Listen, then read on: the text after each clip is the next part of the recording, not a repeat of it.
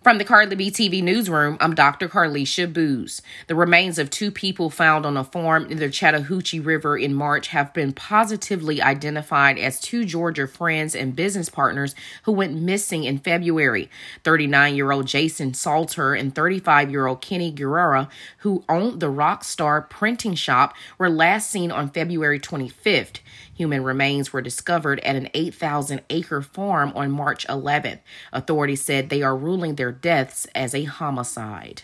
The U.S. Postal Service is replacing tens of thousands of antiquated keys used by postal carriers and installing thousands of high-security collection boxes to stop a surge in robberies and mail thefts.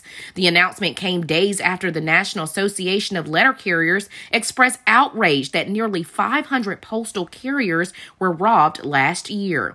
And just ahead of what could be a record-breaking summer travel season, pilots from one of the nation's biggest airlines are preparing to march in picket lines at major airports as they push for a higher pay.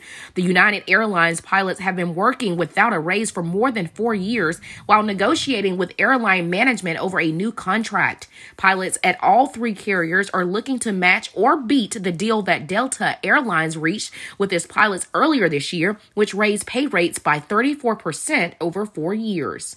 For more news on the go, visit KBTV.com.